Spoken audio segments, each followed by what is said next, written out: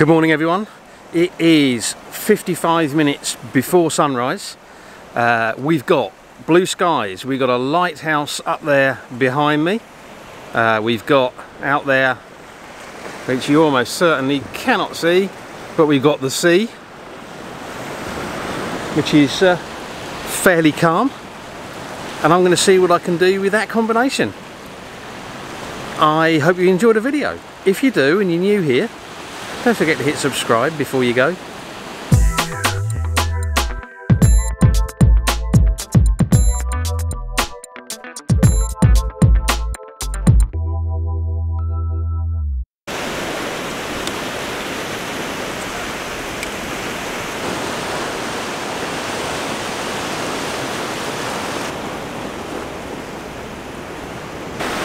Okay, I've set up a fairly simple composition for my first shot. I've chosen to come here nice and early. I was here nearly an hour before sunrise because we've got blue skies again over here, and I quite often find that when you've got blue skies, the blue hour can actually produce more pleasing results, particularly if you've got something with lights on, than shooting at actual sunrise or in the golden hour. So my plan for today is to do a blue hour shot of the lighthouse, which I've got running at the moment. I've got my camera low down here by this pool of water that's giving me a reflection of the lighthouse itself and blue sky. Now I'm going to be almost certainly cropping this at least 8 by 10. I might even go for a square crop, I don't know.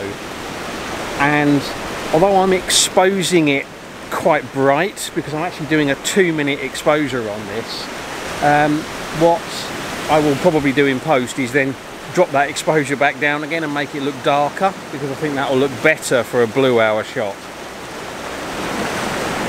So it's a vertical orientation which gives me that 8 by 10 vertical or square crop option, 16 to 35 lens.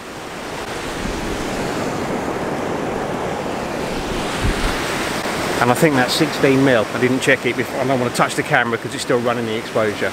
So we'll see what that looks like. So just very quick point on the composition here. The temptation is to move in a lot closer to bring that reflection closer.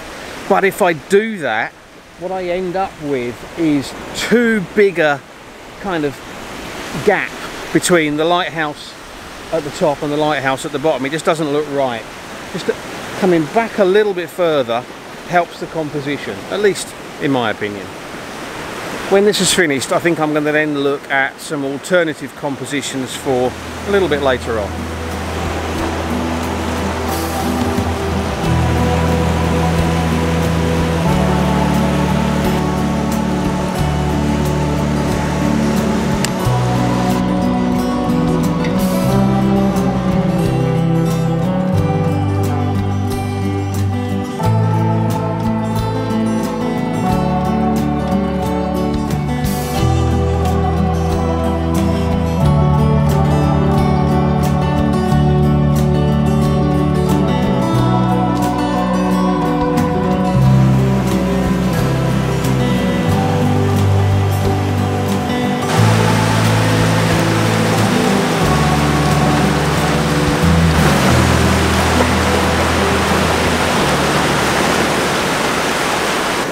Now, I think I'm done with the lighthouse now.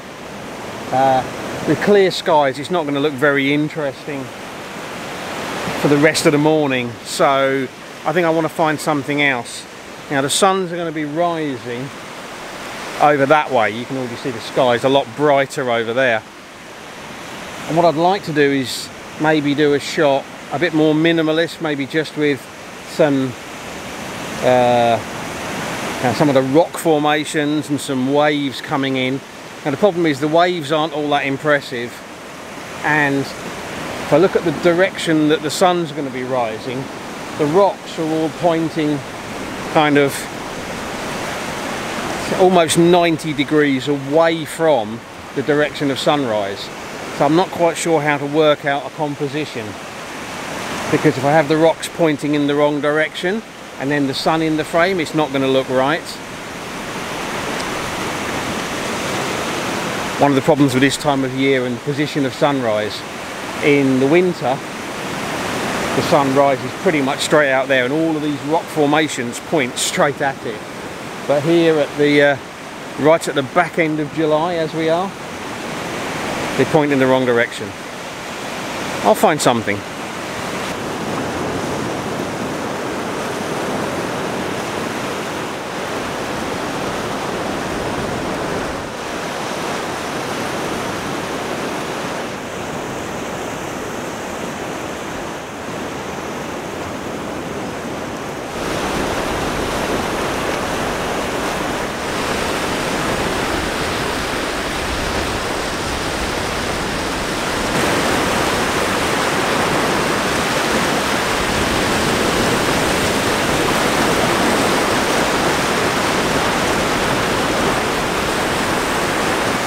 I think my concerns about the position of the sunrise were unwarranted and over-optimistic.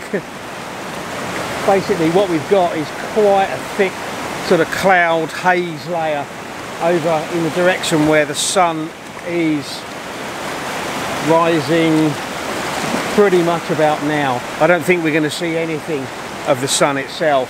So what I've decided to do is do a shot down here, making a feature of these rocks down here, jagged rocks, and the waves kind of come in, breaking in some of the gaps in the rocks. They're not very big, but if I get an exposure time of about half a second, they should look reasonably nice.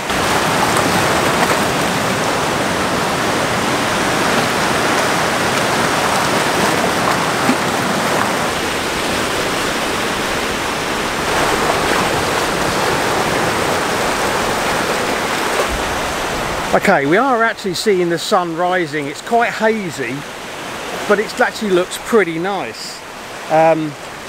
What we are getting is quite a bright sky, and that means I've had to put in a 3-stop hard-edged ND grad just to hold that back a little bit. We've got some nice waves coming in now.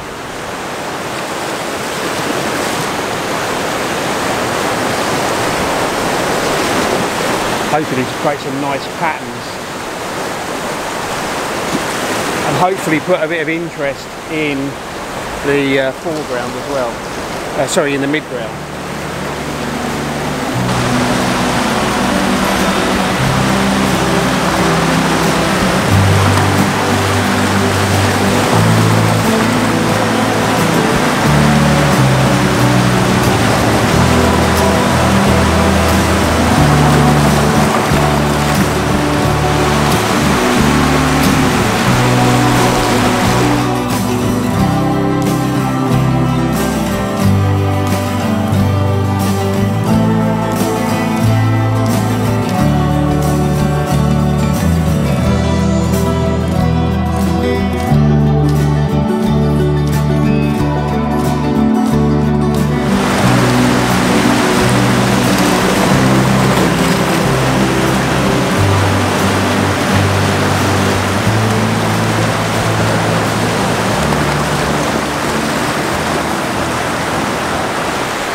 Okay, so the sun is now well up. It's 20 minutes after sunrise.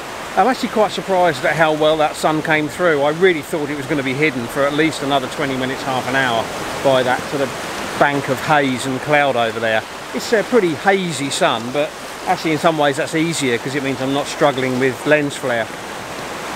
I've taken quite a few shots here, trying to capture a combination of the sun, waves kind of curling over and creating some interesting patterns in the midground, and then also trying to capture them at the same time breaking in the foreground and create some texture in between the rocks. And I'm hoping, I've looked at a few of them, and I'm hoping that I've got one shot, or at least one shot, that's got the combination. So a nice sun, nice waves in the midground, and some waves breaking in the rocks in the foreground. But if not, I've always got the option to blend them together. And as always, if I blend them, I'll tell you. But I think it's probably time now to think about packing up and heading for home. The sun's getting quite high. There's a family turned up over there behind me, presumably coming to sunbathe, because this is quite a popular sunbathing beach. Even though it's like hard rock, people like it. At least you don't get sand all over the place, I guess. Anyway, that's it. I'm going to pack up and head for home and see what we've got. It's been a beautiful morning, and I'm going to get home before it gets too hot. I hope you enjoyed the video. If you have, please consider giving it a like, sharing it on social media, leave me a comment, and if you're new here and you enjoyed this, don't forget to hit subscribe before you go. As always, I really appreciate you taking the time to watch, so thank you very much, and until the next video, bye.